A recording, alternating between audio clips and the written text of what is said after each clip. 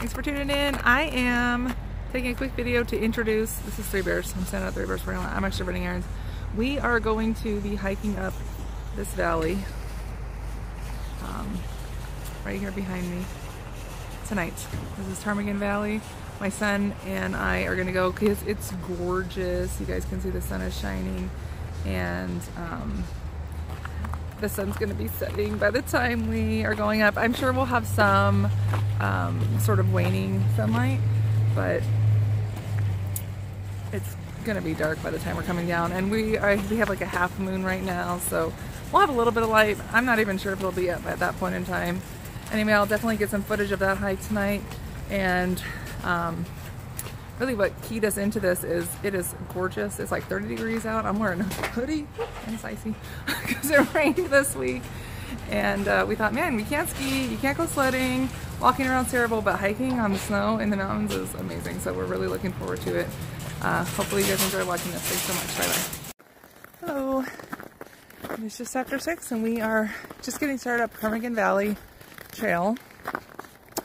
It is dark. Actually, there's lots of light to see because there is a nice quarter moon and it's pretty much straight up in the sky. There she is. And there's a little bit of waning light in the skyline there. But the sunset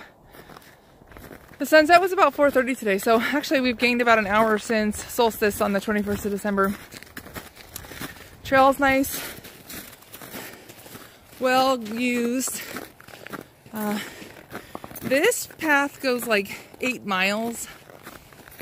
It goes up a little hill here and then through a valley and then up and up and up and up towards Mount Baldy, and it makes like I think it's an 8-mile loop to Baldy Trailhead.